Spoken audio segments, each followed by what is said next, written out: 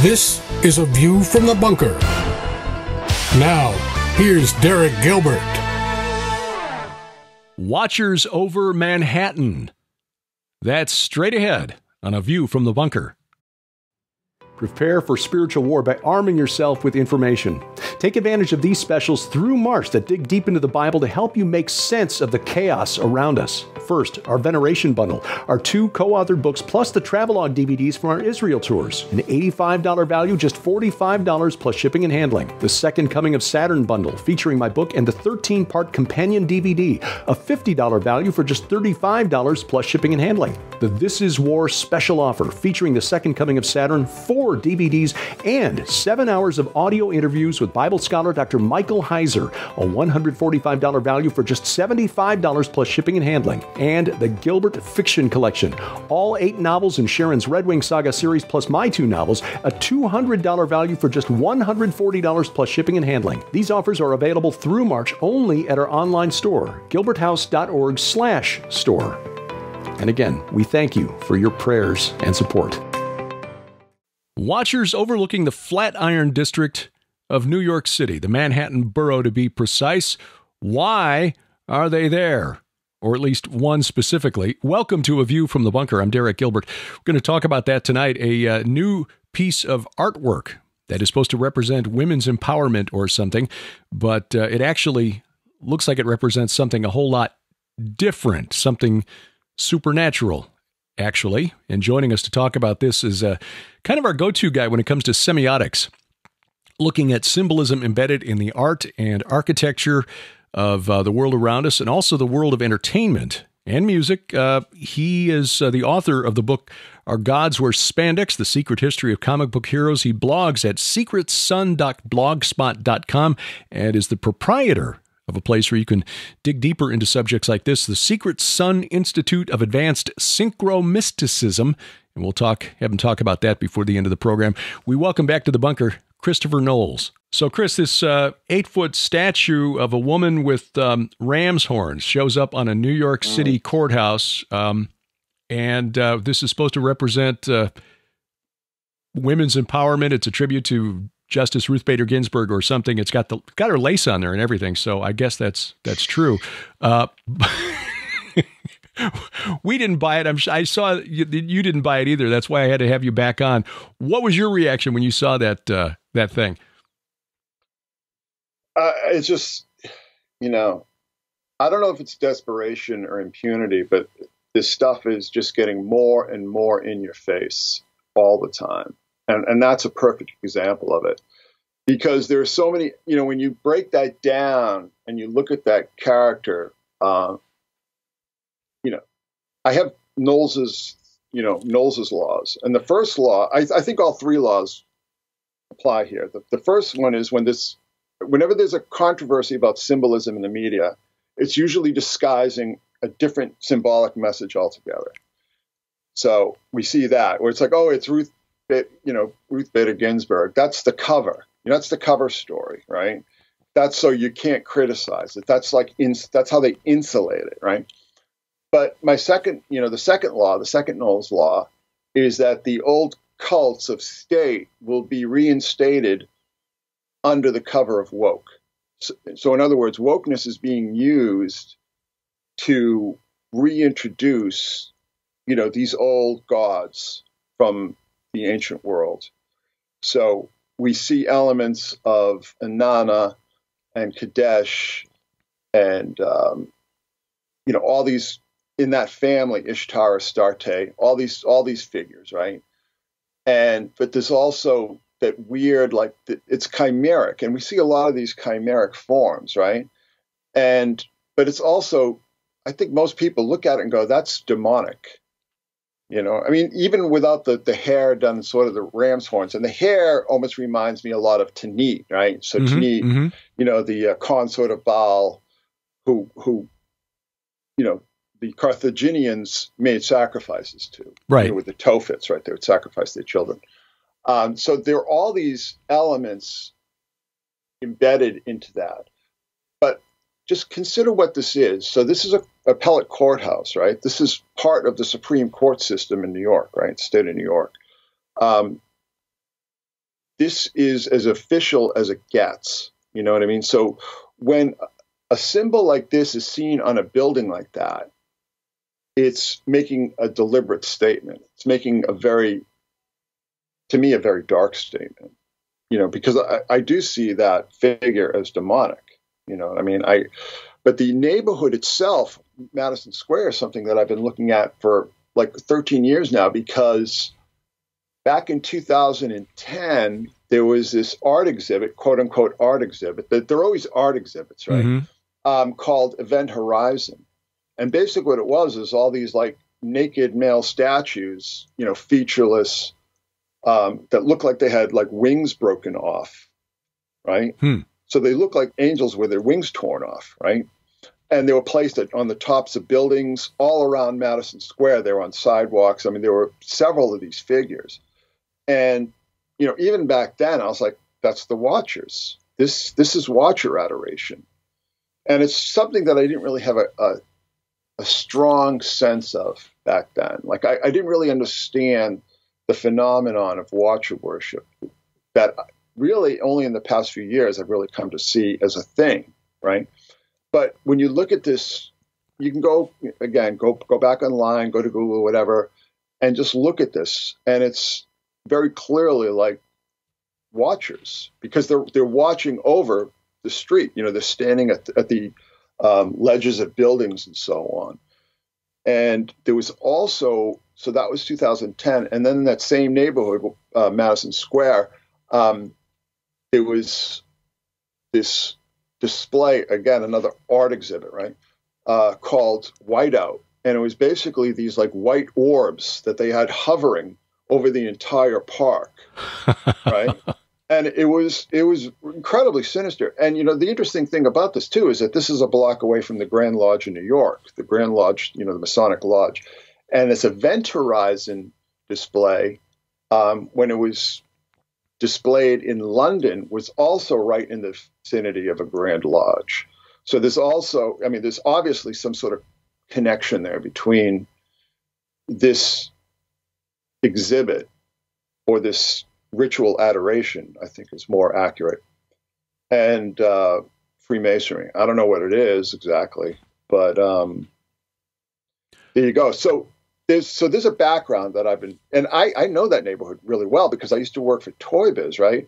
And Toy Biz had their showroom like right across the street from Madison Square. So and I used to work in the Empire State Building for a number of years. And I used to walk, when I used to walk downtown, I would walk through that neighborhood. So it's a very potent neighborhood in some ways, like symbolically, ritualistically.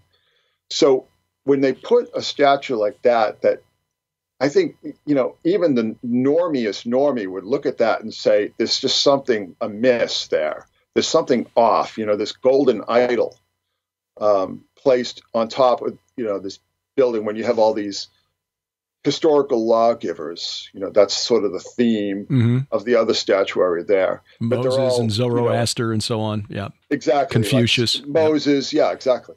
And they're all in, marble or alabaster. And then there's this golden figure. It draws attention to itself. But it's in the context, and I posted on this today on my blog, that we're seeing these demonic, like explicitly demonic statues being installed in London, Rome, New York, San Francisco, Los Angeles, Athens. This has been going on for about 5 or 6 years now. And to me, it's obviously making a statement. Like, for instance, back in 2018, just before the Met Gala, talking about Inanna, right? The gala, right? Right. They put this hideous demonic statue on the roof of the Metropolitan Museum of Art. And it's just the most repulsive thing you've ever seen. It's this like alien with, quote unquote alien, but it's clearly a demon, and it has like the triple, of Hecate, the three faces, right? Right. And then it has another giant figure bowing to it, like in like a robe. So it's like clearly a supplicant. So it's demonic worship.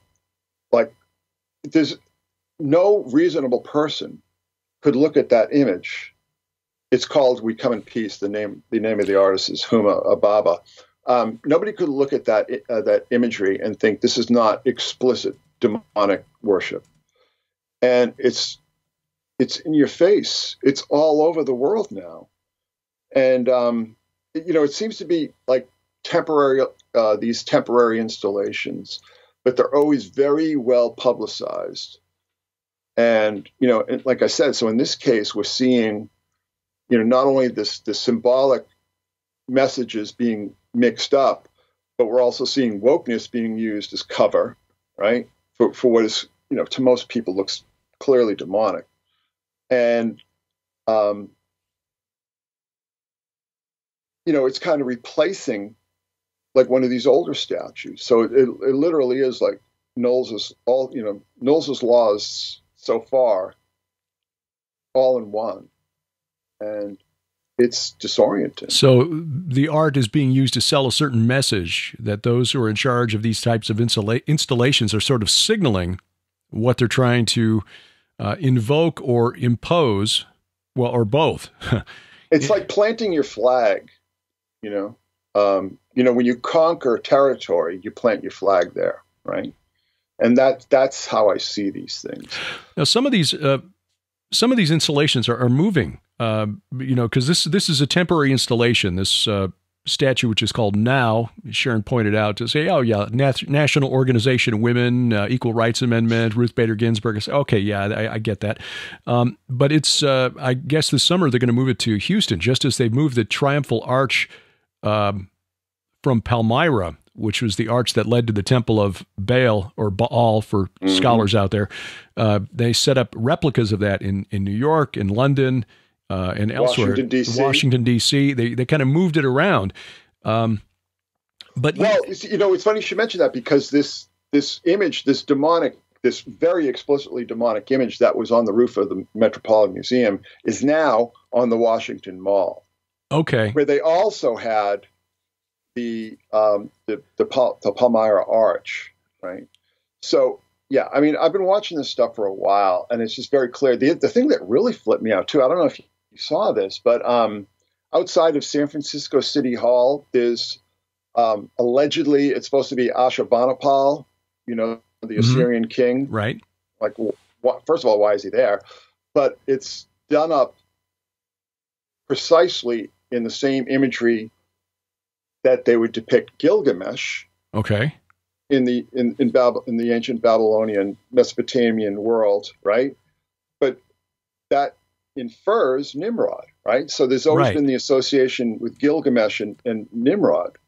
So I mean, this is what I'm saying. And there's also the Babylon Gate in the lobby, the courtyard of Hollywood and Highland, which is where the Oscars are held every year. Right, sure. So if you go back there, you see it's like, I think it's Nisroch and Asher on this giant gate that is allegedly based on the gate in Intolerance, the D.W. Griffith film. So there's always a cover. Yeah, which we actually watched. It's available to stream now on and the only thing I'd known about D.W. Griffiths was he made that Ku Klux Klan movie. Was it Birth of a Nation? But found out that this movie Intolerance was considered a masterpiece by film critics. And when you look at what he did at that early date, I mean, my gosh, that's like a 30-story replica of the gates of Babylon that he built more than 100 years ago in Hollywood. Yeah. Like, okay, interesting. Yeah. That was before the unions took over Los Angeles, right? They took over the film industry. But what does it do in there now? Like, what does it have to do with anything now? Why'd they leave it? And the interesting thing is that, so the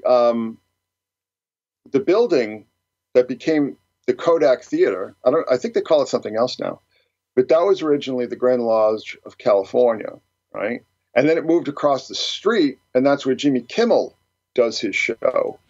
Like, Jimmy Kimmel literally does his television program in the Grand Lodge of California, which is right across the street. So you see what I'm saying? So it's just like, nudge, nudge, wink, wink. Yeah, are you sensing a pattern here? Like there's a bit of a through line going on here, I think. Madison Square. Am I right in assuming that that's where Madison Square Garden is located? No. Okay. Well, that's an interesting story. So it was back in the day, but they moved it to 33rd Street, of course. Right? It goes from 23rd to 33rd, right? It's a promotion. It's moved up a few degrees. Yeah. But they tore down the original Penn Station, which New Yorkers are still furious about because it was a beautiful building. There were two buildings that were like basically twins, and one was the original Penn Station, and the other one was the New York Post Office. And I think, as far as I know, they've converted the post office back into Penn Station because Penn Station and Madison Square Garden, as they were built, it looks like a toilet bowl. And it's just the worst architecture. It's that brutalist crap that was popular in the 50s and 60s. Ugly as sin. But it was where Madison Square Garden was back in the day, and then they moved it to, like I said, to 33rd Street. Okay, so Madison Square Park there at Madison and 23rd. I'm looking at an overhead map. I'm just curious about that because one of the things that kind of surprised me as I was researching the cult of the Nephilim, the Rephaim, in the Old Testament period, was the way the concept of the garden developed. The garden is the word in Hebrew is gan, which is a cognate for a word in Akkadian that is in turn a cognate for a word in an early Persian dialect. And that word is paradisa, where we get the word paradise. Well, wouldn't Akkadian predate Persian? Yeah, like I said, this is like an Avestan or some early dialect. I mean, well before there were such a thing as Persians. I mean, the Elamites occupied that territory back in the day. But the word, as it was translated later into what became Persian, the earliest form of it. I'd have to look up the research on it because it's etymology is not my strength. That's really Sharon's bailiwick. But paradisa, which of course is where we get the Greek word from which we get paradise. But the idea was a ramparted garden, like an enclosure that was reserved for the king. Hence the Garden of Eden. But it was transformed in by the Amorites who took over Mesopotamia around 2000 BC or thereabouts, from 2000 BC to 1500 BC. They kind of dominated the lands of the Bible. And the garden was where the king was buried, and you offered sacrifices to him twice a month so that his spirit could join the council of the Rephaim or something in the afterlife, which is why it was such a big thing in the Old Testament. If you notice, the kings of Judah were all buried in the tombs of their fathers until you get to the son of Hezekiah, Manasseh, who was known for sacrificing his children to Molech, who's just another name for Baal Haman, the Phoenician husband of Tanit. That's right. And he was buried in the king's garden, as was his son Ammon, who also sacrificed children to Molech. So the whole idea of this area of the Madison Square and the Madison Square Garden, or the Madison Square Park now, having such a concentration of these statues, summoning or evoking these old gods, the Watchers, is really interesting. Well, also, too, is that it's 23rd Street, and this is 2023. So it just seems to me that, I understand how OCD these people tend to get with the symbolism, and everything has to kind of line up. So I don't think that's coincidental. We actually rented a house once in a small town in Indiana where the street number, I history nerds. I was like doing research, genealogy research, history of the town, just to learn more about the town. And the street number of the house we bought, or rented rather, was originally 310.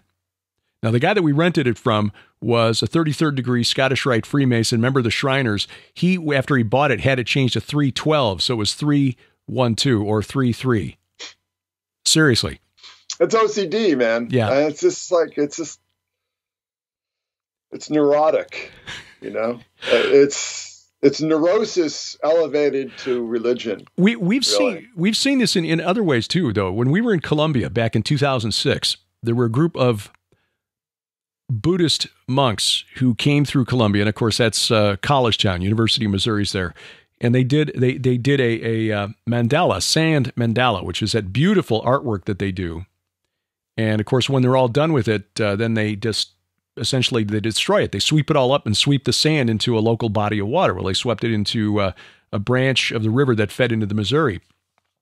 And everybody in town was like, "Oh, this is so beautiful. This is wonderful." I had just interviewed Peter Levenda and had read some of the stuff that he'd written about the apocalyptic beliefs, the apocalyptic eschatology of some of the tantric Buddhists, and how it's a lot more violent than most of us would assume of Buddhists. And that when they do this with these mandalas, it's actually a summoning of their gods. And then by sweeping the sand into the waterway, they're essentially basically saying, okay, now this body of water belongs to you. So this appears to be almost an ongoing magical working of some sort. Oh, there's no question about it. I mean, it's so complex and it's so far reaching. And I'm not even sure, I don't necessarily believe that it's all just like one big group that's orchestrating it all. I think there are a lot of different sects and cults sort of all putting their own spin on it. And that's why we see, like I said, all these big demon statues. It almost seems like this is like a competition among some of these groups to, create the most grotesque looking demons, to basically cast spells on people. But, so much public art since the post-war period has basically been psychological warfare. And I also think that spellcraft is also a form of psychological warfare. And it gets to the point in many ways when you start to look at how esoteric a lot of these intelligence groups can get, particularly like these sort of black groups within these groups, these agencies.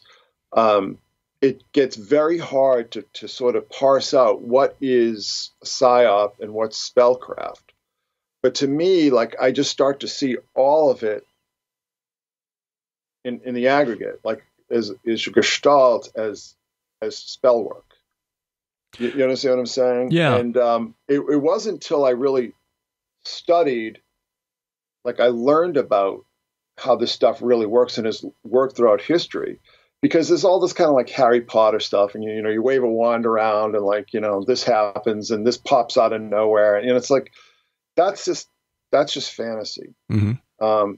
The thing that was I'll tell you what was the real turning point for me. And people who follow me are probably sick of this story already, but I was reading an interview or a story in Rolling Stone about Augustus Bear Owsley, who is the Grateful Dead's acid cook, right?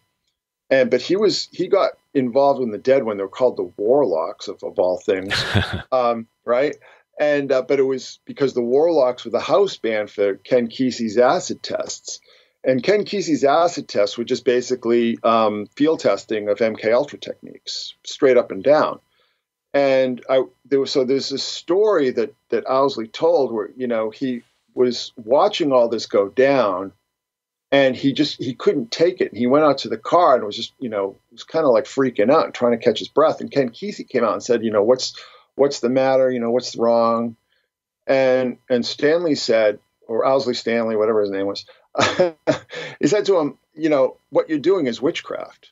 It's been known forever. The forces that you're playing with, the angels and in the demons realm, the angelic and the demonic realm, has been known forever. And like these techniques are not new. And this is when I really started to put together that MK Ultra was really itself a black magic work, and that it wasn't per se about mind control. I mean, that was part and parcel of the entire package, but I honestly believe, because I think this is still going on, and I think it's going on more widespread than ever, right? What I call MK Ultra 3.0, with all the feeding kids all these prescription drugs, and now all the hormones and all the trans stuff. They're basically preparing people to become vessels for entity possession. And I've been saying this for a while, and this is something I kind of put together when I was. But the aha moment was that passage in that article when he's saying he's talking about the acid test, and he's like, this is black magic. This is witchcraft. This isn't entertainment, and it certainly wasn't science. And then I went back and I read a lot of the papers of scientists reporting on like the things that Ewan Cameron was doing, and they're all like, this had absolutely no scientific value whatsoever. But all those techniques have been known for a very long time. Sensory deprivation, ordeal, drugs, the patterning with the tapes, it's basically mantras, right? I mean, they basically were playing like the same phrase or sentence or even word on a tape loop thousands of times. That's a mantra. You see what I'm saying? So it's like all the techniques that were quote unquote scientific to achieve quote unquote mind control are actually sorcerous. It's all sorcery. Well, it's all demonic sorcery. In the interviews that I did with Peter Levenda back in the day, we talked to him several times about his Sinister Forces trilogy. And it struck me that what he was describing in all of this dissection of the work of guys like Cameron and Gottlieb and the MK Ultra type stuff was to try to create demonically possessed Manchurian candidates. Exactly. I mean, what we're seeing, it's funny because, I've been listening to you for forever. And I think I even said this to you before. It's like Russ Disdar's Black Awakening is now. I mean, it's mainstream. It's gone live. What was really bizarre to me was that before I'd ever heard of Russ Disdar, I started writing the novel The God Conspiracy, which we republished about a year and a half ago when it became a lot more relevant than it had been when we first released it back in 2006. But I didn't hear of Russ and his work until I heard him on Visigoth's program from the Grassy Knoll back in 2005 and thought, okay, this is pretty sensational, but he sounds intelligent. He sounds like he really is talking about, and it didn't dawn on me until later that I had sort of described in my novel, before I'd heard of Russ and the Black Awakening, I sort of described the Black Awakening. Not that I'm crediting myself with any intuition or insight. Sharon's a lot more spiritually sensitive to things unseen than I am. But give yourself a little more credit. I don't know. It just seemed like an obvious thing. If you're going to create mass panic and chaos, that's a good way to do it. Just, random acts of violence all breaking loose at once. But if we take Leviathan or chaos as an entity, which I have come to do over the intervening years, it seems to make sense. And if we understand what Crowley called Karanzan, right? Aleister Crowley called that spirit that you're referring to, the spirit of Leviathan. Right. Who shows up in all sorts of ancient pantheons from Mesopotamia to the Norse. It still has some influence over what's going on in the world today, just like, this Baal, Haman, Molech, Enlil, Saturn, Kronos, whatever you want to call them. Just, like a mob boss or a gangbanger who's in prison, he's still got minions who can influence things on the streets. And it's manifesting in these things that are popping up around us. You mentioned that the trans movement is an element of this, and this is something that just makes me really thankful that our daughter is in her 30s now, that she's not going through school right now in a public school setting. Because even here in the Ozarks, in the little towns around us, the town just south of us, the county seat's got 440 people. The town where we bank and do our grocery shopping's got 1,400. And even there, because of Title IX, the Department of Education at the federal level uses Title IX to intimidate schools in places where you wouldn't expect to see this agenda. Because folks here in the Ozarks are really, really conservative. Yeah, well, it's for lack of a better term, it's a form of spiritual warfare. And they seem to be really concentrating with like the drag shows and all the rest of it in these conservative areas. It's basically, it's like insurrection. It's a kind of a form of insurrection. Yeah. Because again, it's using the cover of woke. But you know about Inanna and Ishtar. I mean, all her priests were, for lack of a better term, trans, weren't they? I mean, they were eunuchs and cross-dressers, but also eunuchs, and this extended into the worship of Cybele, Qetesh. Cybele, right. Qetesh, Astarte. Mm-hmm. It's all just basically culturally focused incarnations of the same goddess, right? Right.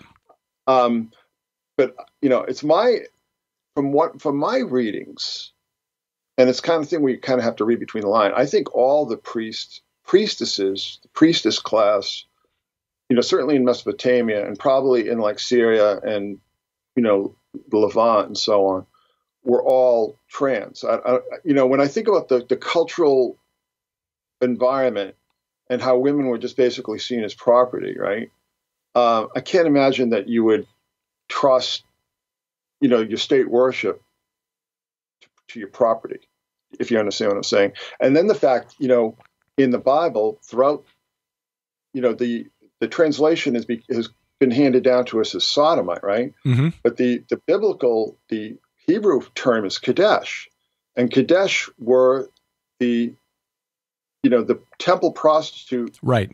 Male temple prostitute priests of all these, this family of goddesses, and of which, the goddess Qetesh, as we see show up in Egypt more formally, but had come to Egypt from Canaan. From Canaan, exactly. It's being revived. It's being revived. And this is what I'm saying. It's like the old state cults, worked for the elite class for thousands of years, right? Mm-hmm. And Christianity put a stop to a lot of these practices that favored this elite class, and we're seeing like what I would call a revanchist crusade on the part of, and I think these cults have morphed. I don't think they're exactly the same as they were 2,000, 3,000, 4,000 years ago. But I think in essence, it's the same phenomenon. You understand what I mean? Oh, yeah. And when I talk about the Watchers, recently on my Patreon, I did this whole presentation on the Space Brother phenomenon, right? Mm-hmm. Now, the Space Brothers are just basically incarnations of the Watchers, okay? Mm-hmm. But they're also, all these Space Brother cults are incredibly authoritarian. You know what I mean? Like almost totalitarian. And all these Space Brothers cults always had the same message, like, diminishing Jesus, or just basically Judaism or Christianity, or just basically that whole family of religions, right? So they're always diminished. It's like, oh, you don't understand what they're really saying. It's really all about this, right? But at the same time, it's like introducing, the replacement is the Space Brothers, aka the Watchers, right? But it's all just incredibly cruel and authoritarian mindset that comes with it. And I trace this back to Bailey, Alice Bailey, mm-hmm. who was very explicit in her watcher worship. I mean, she I don't know if we discussed this, but Alice Bailey in her early book said the Watchers were the good guys. So mm-hmm. the Watchers basically sacrificed themselves. They were the sacrificial ones who were following God's orders. So God wanted the Watcher angels to come down and bring this knowledge or consciousness or awareness to humanity. And the Watchers volunteered, right? They were the good guys. They were the sacrificial ones. And now they're waiting. They were imprisoned. There was this whole misunderstanding, this whole mix-up, right? Mm-hmm, so, mm-hmm. like, the host of heaven, Michael, Uriel, Gabriel, so on and so forth, defeat the Watchers and condemn them to Tartarus. But this is all going to be reversed, and this is explicit in Bailey. This is not like interpretive. Like, I'm not telling you like how I see it, right? Like, oh, it's kind of like this. It's like she says this just straight up. They were the good guys. They were acting on orders of God, and they will be released. And we'll have paradise on earth. And of course, paradise on earth with 7/8 of the population being exterminated. And, Alice Bailey was like, the atom bomb was God's gift because now we can just get rid of all the useless eaters and so on. It's just astonishing how explicit it was. And one thing that I discussed with you, and I sent you that presentation I'd done, I showed you the slides, is how much of this ends up in Lovecraft. So Lovecraft, I wrote this 11 years ago now. I wrote this post on the Secret Sun and just showing how the Cthulhu mythos with the old ones and the deep ones, all these this ones and that ones, it's all taken from Bailey, but it's all the Watchers, right? Because it's like, so the Watchers are, in some tellings are in Tartarus and some tellings are in the Abyss, right? And what do we see in the Cthulhu mythos? It's like, the great old ones are all biding their time, dead but dreaming. Right. In the depths, right? And it's the Watchers. And the thing that really struck me, so Peter, you mentioned Peter Levenda, and he was talking about how this all must be true because Crowley was sort of picking up on the same thing as Lovecraft. It's like, yeah, because they're all taking their orders from the same British intelligence handlers, in my estimation. I mean, how does this show up? So we have Bailey, who, a frog could tell that she was British intelligence up and down the line. And of course, I mean, there's no mystery with Crowley. How are they telling these same stories just in different versions? And then it's showing up with Lovecraft, who was, friends, quote unquote, friends with E. Hoffman Price, who was like blatantly Army intelligence, right? I mean, he was in the Expeditionary Force and worked for Union Carbide with this, just basically no-show job. And it's all Watcher mythology, but it sort of takes these different forms, right? Right. But it's all the same thing. And then what we see more recently is all these sort of super race things, sort of working from the X-Men model, things like, the Gifted and Sense8, and even things like Harry Potter. So it's like all these sort of a race apart, the new breed, the new humanity, and it's all sort of emanations of the same mythos, just updated for modern audiences. But if you trace it all back to Alice Bailey, and then you read her early books like Initiation, Human and Solar, and Coming of Cosmic Fire, and so on, she does not beat around the bush. She's like, the Watchers were the good guys, and they're waiting, for the conditions to be right where they'll take over again, So. And then the Lucis Trust winds up with offices right next to the United Nations and in Wall Street, in Whitehall. Wall Street, yeah. So the Lucis Trust, their original headquarters is right next to GCHQ in London. Right. And then their offices in New York are at 120 Wall Street, which, if you look at that building, it's clearly modeled on Entemenaki, which was the model for the Tower of Babel. Right? It's oh yeah. In any case, it's basically in a Sumerian ziggurat style. Right. And it's just like, gee, how did that happen? And then how do people like the Bill and Melinda Gates Foundation and all these big corporations and banks and stuff, why are they sending this silly little, on the face of it, this silly little cult made up almost entirely of little old ladies?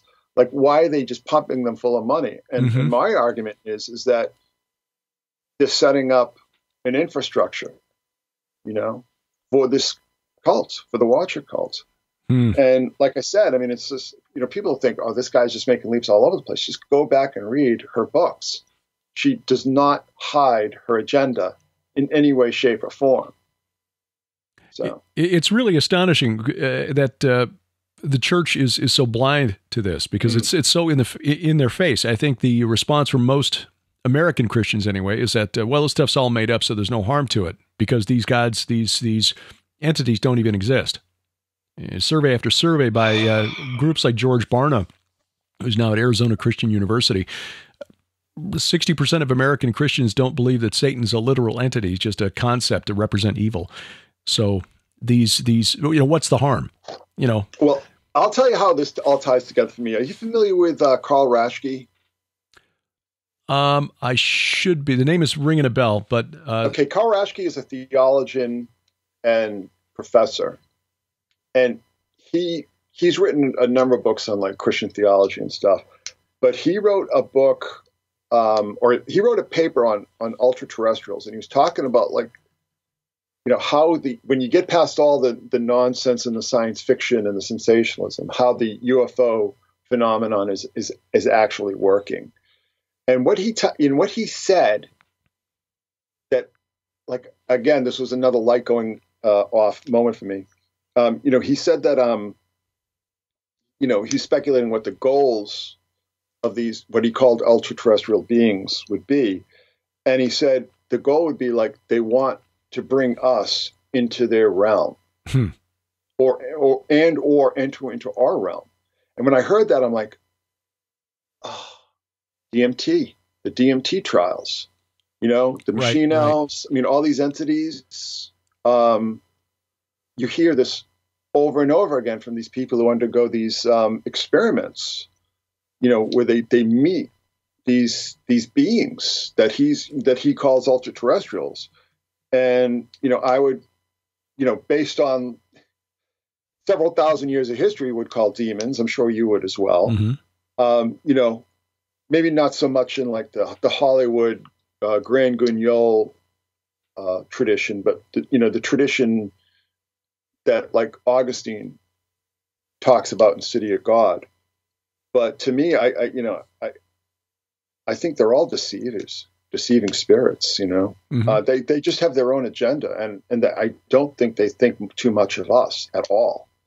And it really frightens me, like I said, that we see this MK Ultra 3.0, where they want to test people with depression with ketamine and DMT and all these like very, very heavy, high doses of serious hallucinogens. That again, when I talked about what Owsley Stanley said at the acid test, he said this is witchcraft. Mm-hmm. And that's how I just come to see it all. I really believe that, that science is the plumbing. Science and technology is just basically the plumbing. And that the world, in fact, runs on sorcery. That sorcery rules the world that we live in, not science. Science is just basically a means to an end. If that makes sense. Why isn't it more in our face? For example, there was an event just over a year ago, that Travis Scott Astroworld concert where 10 people died. And it was pretty clear when you saw the imagery there that, boy, that stage looks like the entryway into hell. And when you start digging into what the other imagery that he was publicizing for this tour, it's pretty clear that's what he was trying to evoke. But that's the Watchers, though. He did a video where he depicted himself as like Nephilim, Anakim, Rephaim, as a giant, who was backed by this giant orb with this giant eyeball. So it's all, I did a lot of that because everybody's saying this is satanic, and it's like, well, yeah, small s satanic, but what it really is that it's Watcher worship, and the stage with the mountains, it's Mount Tremont. Yeah. You know what I mean? And there's like this sort of vortex entrance. And then you see the T-shirts with like the figures coming, walking through the door and everything. That's pretty in your face as far as I'm concerned, because I went back and then I looked at some of the other imagery from previous Astroworld concerts. And it's just, to me, it just seems to be like straight up Watcher worship and, Watchers and Nephilim, Mm-hmm. But critics or those who are trying to, provide cover so that the most people just still stay asleep and say, well, he's just an entertainer. He's trying to, get a reaction. It's just, it's art. It doesn't really mean anything. But when we start seeing things like coming back around to this Now statue on the New York appellate courthouse in Manhattan. And you didn't mention that it was part of like the now statue and then the other statue, which is called Witness. Mm-hmm. Oh yeah, Witness. Right? Watcher. Yeah. But the two statues together are called Heva, which is, I guess it's Pakistani or something for Eve. It's very close to the Hebrew. Yes, and to me, when I hear that, all I think of is Lilith, who in certain Talmudic texts and so on was called the first Eve. So Lilith was like the first Eve, and but like the Witness, and it's gigantic too. It's like this big giant in the middle of the park called Witness. How much more blatant does it have to be? One of the things that really blew our minds when we were researching our book, which really dealt with the cult of the Rephaim in the ancient world and how it influenced the Bible, is finding out that the Hebrew word for cities, Irim, is identical to the Aramaic word, which is a very similar language, the Aramaic word for watchers. So the watchers in Daniel chapter 4, the faithful watchers who come down and decree the punishment to Nebuchadnezzar for his pride by decree of the watchers. And by the way, the word of that goddess, Qetesh, is very similar to the Hebrew word for Holy One, Qetesh. Well, sacred essentially what it means, right? Yeah. But now, those are the temple prostitutes, right, that you read about all throughout the Bible, Old Testament.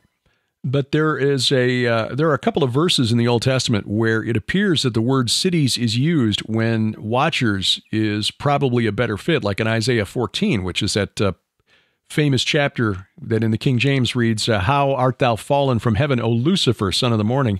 Verse 19 reads, "But you are cast out away from your grave like a loathed branch," and that's actually a loanword from Egyptian. Netzir, which means dead god. It's used to describe Osiris, usually. So like a loathed dead god, clothed with the slain, those pierced by the sword who go down to the stones of the pit like a dead body trampled underfoot. And then verse 21, "May the offspring of evildoers nevermore be named. Prepare slaughter for his sons because of the guilt of their fathers, lest they rise and possess the earth and fill the face of the world with Irim, with cities, or with watchers." And there's another verse in Numbers chapter 24, which is the prophecy of Balaam, the prophet who was supposed to curse Israel, and he blessed them instead, where, the star shall rise from Jacob, and he basically will destroy the survivors of cities or of the watchers. Well, maybe there's just a very close connection between the two, because when you talk about the cult of the giants, the first thing that comes to my mind, and you probably know this, is that all the Sumerian kings were called Lugal, right? Right. Big man. They were like, Lugals, whoever. And Lugal means giant. Big man, yeah. So I don't know if that was, just some term that was hereditary, but to me, I think that what that indicates, particularly since the Lugals, so you're talking about the cities, were all connected to, they were all lords of city-states, Ur and so on and so forth. To me, what that says is that there was a very close connection between giants and cities. So to me, that sort of backs up your interpretation of Isaiah. And what's even more interesting is that these giants, the Nephilim, were created by the Mesopotamia, the Hebrew watchers. A scholar by the name of Omar Anus showed this in a paper about 15 years ago now, that they were the Mesopotamian Apkallu.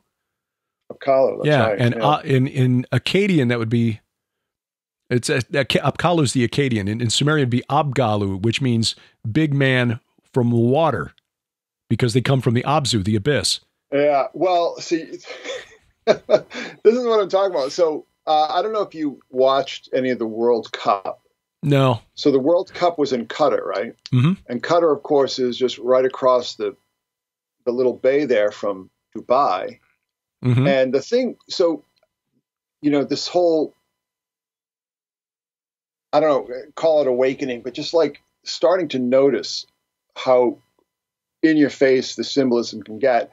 Back in 2008, not long after Obama's election, they opened the Atlantis Hotel and Casino in Dubai, and they had this whole. I mean, it must have cost hundreds of millions of dollars. This whole celebration for it, and it was lorded over by this priestess who looked like she was dressed, like a priestess of Dagon. It was like, it was almost like a mermaid or something. And and then they have like the sons of Horus come in. It was just like, wait a minute, I thought this was like a Muslim theocracy. It's like, yeah. But the point is that I saw a lot of the same imagery, and I blogged about this as well with the World Cup, because they had this this quote unquote mascot, right? Mm-hmm. And it was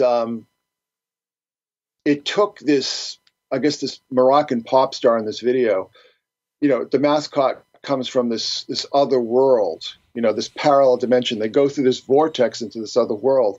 And it's like the mascot is saying, you didn't understand, we've been trying to reach you. We've been trying to communicate with you for thousands of years. And you thought we were like Bigfoot or UFOs or ghosts or whatever. And I'm just sitting there going, this is it, man. This is like the same symbolism. Like I said, you just see all these different culturally specific versions of it, but it all boils down, in my estimation, to the Watchers, which, in the context of what Rashki was talking about, is like these ultra-terrestrial beings that want to be here. You know what I mean? Like, yeah. They want somehow to interact with us. And my feeling would be is that they want to possess us. They want to use us as their vessels. You know what I'm saying? And you were talking about the X-Files before. I mean, like the black oil and so on. Right. What is it? The black oil comes up from the ground and it possesses people, and it recreates them in its image. Mm-hmm. So, there's a hint that this is sort of the end game. In the prophecy of Gog and Magog in Ezekiel 38 and 39, God concludes that by saying, okay, this is what's going to happen at the end. Let me bring up the verse here so I'm not trying to remember it. I'm at an age where that doesn't work as well as it used to. On that day, I will give to Gog, which is the Old Testament Jewish concept of the Antichrist, the great end times enemy of Yahweh. I will give to Gog a place for burial in Israel, the valley of the travelers, east of the sea. In Hebrew, that's Avarim. It will block the travelers, for there Gog and all his multitude will be buried. The word travelers is a term that was used by the Canaanites for the Rephaim. So, and interestingly, when Moses was told to climb Mount Nebo, we can kind of identify where this is, because in Deuteronomy, where God says to Moses, okay, climb this mountain and get your only look at the promised land, it's called this mountain of Avarim, this mountain of the travelers. And, literally, Rephaim texts, the Rephaim texts from the ancient kingdom of Ugarit from about the time of the Judges, 200 years after Moses, call the Rephaim travelers because they travel, apparently, or cross over.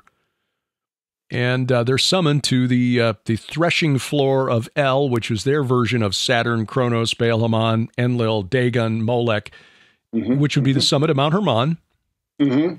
And in this text, it literally says they mount their chariots, they travel first one day and then another, and then they arrive at dawn of the third day, which for Christians should send the hair on your back of your neck standing up, where the blessing of the name of El will revivify or resurrect the heroes.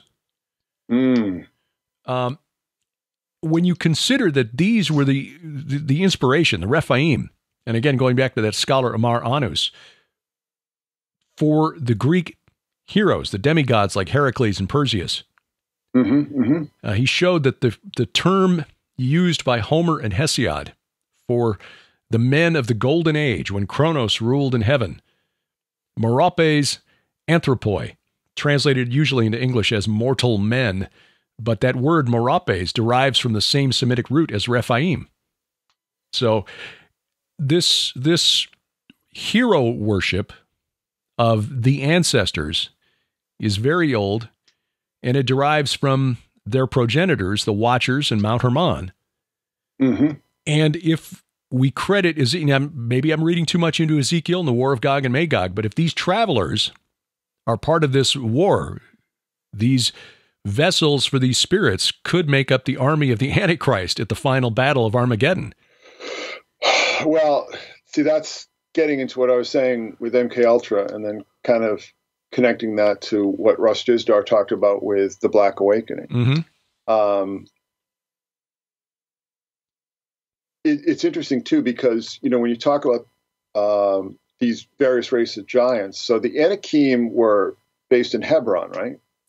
They were in the high country, the highlands of Judah and Israel, according to Joshua, I think 21, I'm thinking, or maybe 12. I'd have to go back and look. Anyway, where they summarize the conquest of Canaan, it emphasized the fact that Joshua and the Israelites wiped out the Anakim from the whole land, except for Gaza, Gath, and Ashdod, the Philistine cities, which, of course, is where Goliath and his buddies came from later. Well, which one of these peoples were based in Hebron? The Amorites. It's where Abraham was friends with a couple of Amorites who helped him chase after Lot and their abductors. All right, I would have to look this up, because I had done this thing about, connecting the Betty and Barney Hill thing to when Aleister Crowley spent a summer in New Hampshire at as the guest of Josephine Adams, who was a descendant of John Adams. She was a famous, it's Evangeline Adams. She was a famous astrologer at the time. And he had these experiences with like ball lightning and stuff. But this was about 40 miles down the highway from Indian Head, where, Betty and Barney Hill had claimed to be abducted. Mm-hmm. And then they, when they came back, when they woke up, they were driving through Hebron, where Crowley had summered. And then, of course, a few years ago, this just makes me laugh. Ghislaine Maxwell was a little further down the highway when they arrested her on World UFO Day. And of course, her sister was married to the son of Jack Parsons' partner at JPL, one big happy family, you know what I'm saying? Mm-hmm. But, it sounds so tortured and scattered, and a lot of people just think like, what's going on here? What are these guys talking about? But basically, what it really all boils down to, and like I said, I go through great lengths to walk people through all this, because it does get very overwhelming. And you were right, by the way. I was forgetting Numbers 13:22, where the descendants of Anak were the residents of Hebron at the time of the conquest. So, yeah, Ahaman, Sheshai, and Talmai, the descendants of Anak. Well, see, but that also connects to, the Space Brothers, the tall whites, what they call them, or the Nordics. And that sort of comes from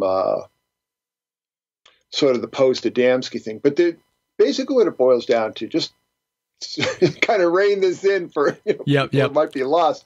But there is this strange, but increasingly open nexus between esoteric ufology, these what I call these watcher cults, which have very strong basis in the Space Brothers, which ties back to that esoteric ufology again, MK Ultra, and what I call MK Ultra 3.0, which is just basically putting as many school children on as many, mind-altering drugs as they can manage, which has been going on for a number of years now, but it's just accelerating, particularly with the introduction of the puberty blockers and the hormones and so on, which are making children insane and suicidal. But there is, and then the symbolism, like the public symbolism, these public rituals that I've been looking at for a number of years now, where if you really break down the symbolism, it's just really in your face, and like you had mentioned before, it's all sort of cloaked in under the guise of, the rubric of art. This is an art installation, exactly like this statue that we see. in Madison Square. But it's just like, I think a lot of people are just starting to cotton to it, because that statue does not belong on that building in any way, shape, or form.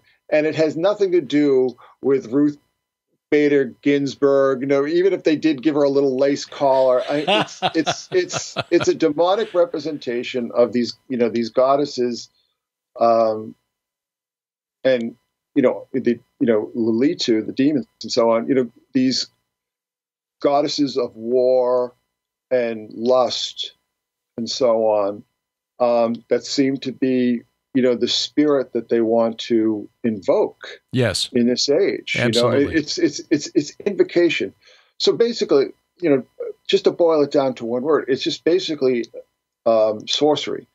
It seems like very scattered and haphazard, and it almost seems like that meme from It's Always Sunny in Philadelphia, with the guy it's got all the connections on the walls and stuff. But if you're not familiar with it, it does sound like that. But once you start to really investigate this material and break it down to its core components, you realize that it's just different guises, but the core components are always the same. They're always the same, and they're just repeated ad nauseum. And and now we're in the middle of World War III. We're in the early days of World War III. I mean, the early days of these kind of wars, people don't ever believe that there's actually a war going on. Right. I mean, we've seen that throughout history. And no, I agree with you. I've been saying this for months, that we are stumbling into World War III. Sharon has been researching this because her Red Wing saga is leading up to World War I, and so she's been doing a lot of reading, and she said, this looks a lot like 1913 and 1914. I said, yeah. It's just going to take a trigger, but hopefully cooler heads will prevail before we get there. But whenever things don't count on it. No, well, whenever things start getting a little overwhelming, I just turn back to Psalm 2. He who sits in the heavens laughs; he holds them in derision. So the World Economic Forum and the globalists who are pulling these strings right now think that they're winning, but a day is coming where the one who created the universe by speaking into existence is going to say, okay, I warned you, don't make me come down there, but now I'm coming down there.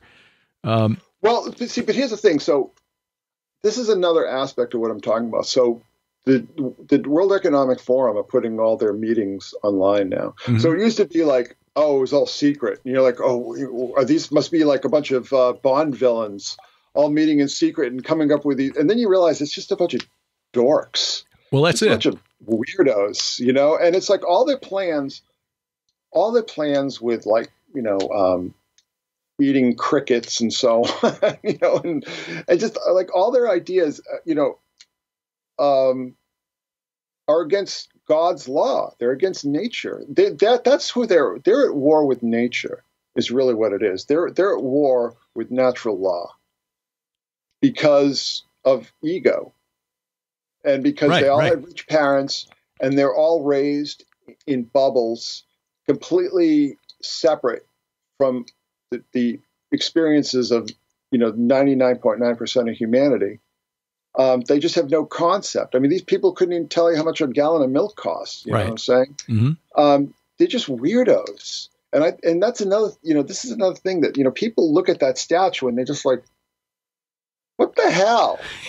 Why don't you just put it, if you want to honor, like, women in law, why don't you just put a statue of Ruth Bader Ginsburg up, I mean, she's passed away, it's like, why do you have to put this weird demon with like these weird, I don't know, noodles for serpentine appendages, right.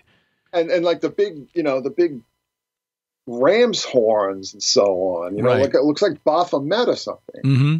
Why do you have to do it that way? Why does it have to be? And I think people are starting to get it. And this is why they're really hammering this whole thing with disinformation and misinformation. Mm-hmm. It's really just a way of silencing dissent, and more importantly, silencing criticism. I mean, these people think that they're above criticism. Yeah, it is not tolerated. It's not tolerated, exactly. So. These are very interesting times. Yeah. I think the technocrats, let's just call them, are going to lose big time. I mean, even if you didn't add in all the demonic stuff and the weird cultism and so on, just at the core of these crazy ideas they have, they're not workable.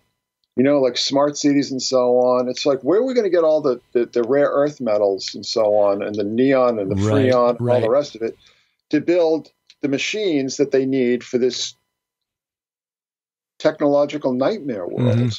We're not. And, the issues with the supply chains. So it's like, be of good cheer. Be of good cheer. They're going to lose. The question is going to be like, how much suffering are we all going to experience between today and the inevitable day of the destruction? Yeah.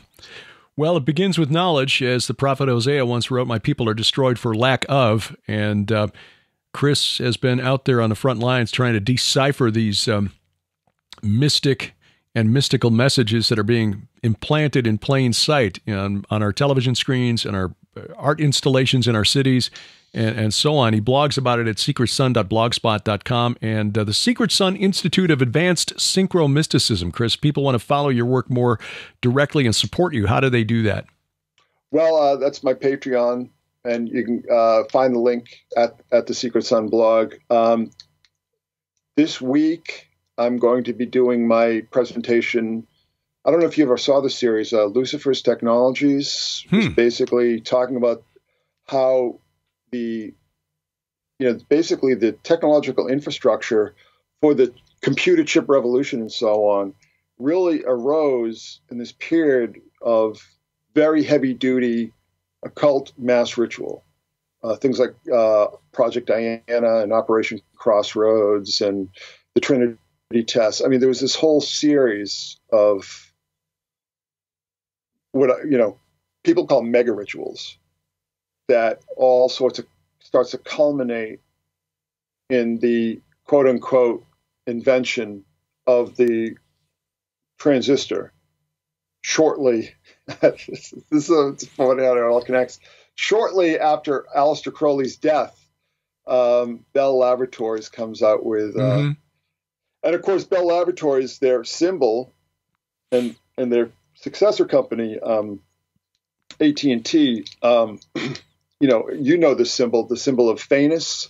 You know what I mean? They call it what is it? Genius of electricity, aka the spirit of communication. Mm-hmm. But it's Phanes, who is Lucifer. So it's like literally Lucifer's technologies. And when the thing I pointed out today, when I did this post cataloging all these like hideous demons that they're putting up in all these key installations,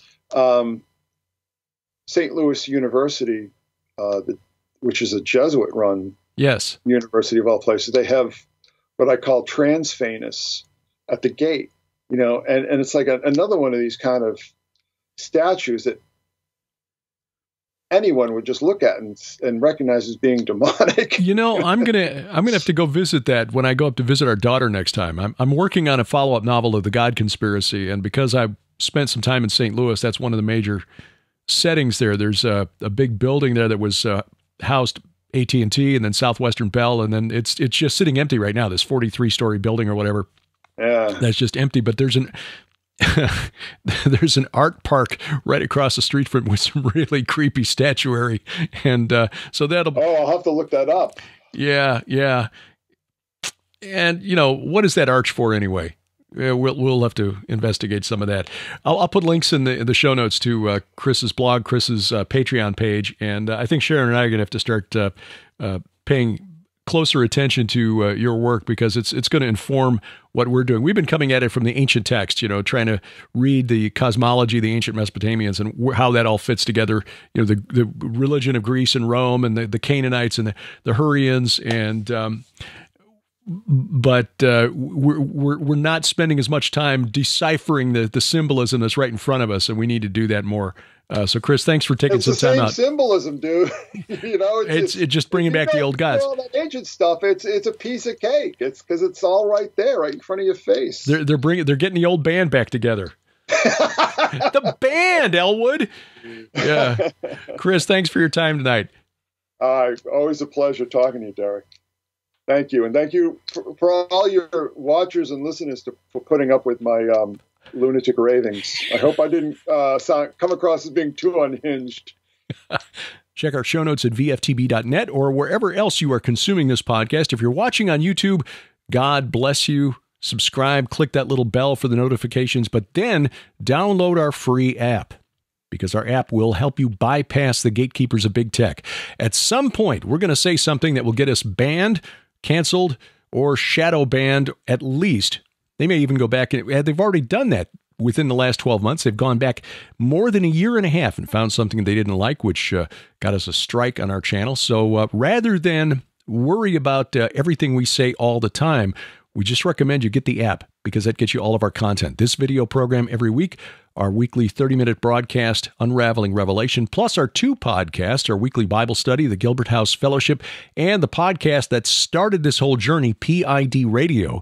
And as time allows, we're going back and adding in archives going all the way back to 2005. So check out the classic VFTB and PID Radio classic sections of the Gilbert House app, the GHTV app. You'll find a link to the App Store at VFTB.net, or go to our main website, which is gilberthouse.org, and gilberthouse.org/app is where you'll find that link. A couple of things to tell you about, including an exciting update on our trip to Turkey. Now, I'm going to have to get used to saying Turkey, because that is the official name now, according to the United Nations. The Turks want us to pronounce it their way, and it's their country, so well enough. But first, we have got a new project Sharon and I are working on in 2023, and we are asking for your help in this project. It is, we're calling it Build Barn Better. Build Barn Better. The World Economic Forum's got its Build Back Better plan, which has been adopted by everybody from to Joe Biden, Boris Johnson, Justin Trudeau, Pope Francis, of course, the World Economic Forum. But we think the plan is more accurately Build Back Babel. That's for another day. We are calling our plan Build Barn Better. We've got a 1,200 square foot building on our property, a pole barn. It's a metal shop building on a concrete slab. And for the last 8 years, it's essentially just held overflow from the house.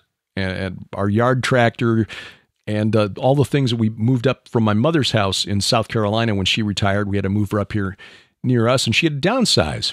So that's all out in the barn right now.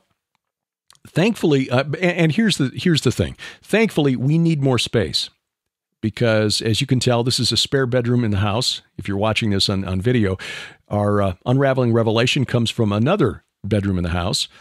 PID Radio is in the room directly behind me, and our shipping office for books and DVDs is across the hall that way, which means that when we have visitors, they sleep on the couch out there. We would like to reclaim our house. So we've got a 1,200 square foot building. It's got power in it already. We just need to insulate it and run the power all the way around, add HVAC. We think we can do that for under $15,000 altogether, which is cheap compared to what we'd have to spend if we were buying a building or building from scratch. So we are blessed in that we've already got the facility. We just need to bring it up to speed so that we can use it year-round. And to be quite honest, it would also get me out of the house for a while, so that would give Sharon some hours during the day when we're not here talking to each other, so that she can focus and write. Love working from home, love being around my wife all the time, and that is truly a blessing to be married to and working with your best friend. But it's difficult to write when there's somebody that you want to talk to sitting on the other side of the room. So if I can work out there during the day doing our video editing and whatnot, and she's got time in here to write, that would be truly a blessing. So if you are so led, of course, your prayers are the most important thing to us. But if you are so led, you can find a place at the website, VFTB.net or gilberthouse.org. You'll find a link that's in the right-hand column there, or gilberthouse.org/donate. And we appreciate your help. Our first year in ministry has just been God proving that when you step out in faith and it's His direction, that things will happen. So again, thank you. Coming up, we've got, of course, the Israel tour. That ship has probably sailed, but if you're interested, you can still get in touch with Lipkin Tours to find out, because we kick off the tour on March 19th. So it's just about 6 weeks out now. But other than that, our next tour, and we've got dates now confirmed of a tour of Turkey, Turkey, October 18th through November 3rd. We had talked about a tour last year, you might remember. Put it off because of concerns about security with the Russia-Ukraine war going on. But we talked to the tour company, whom we trust, and they say that 2022, despite what was happening on the other side of the Black Sea, was a record year for tourism in Turkey. And in fact, many Ukrainians and Russians moving to get away from the fighting are relocating to Turkey because it's safe. So, October 18th through November 3rd, we've got some information on the website right now.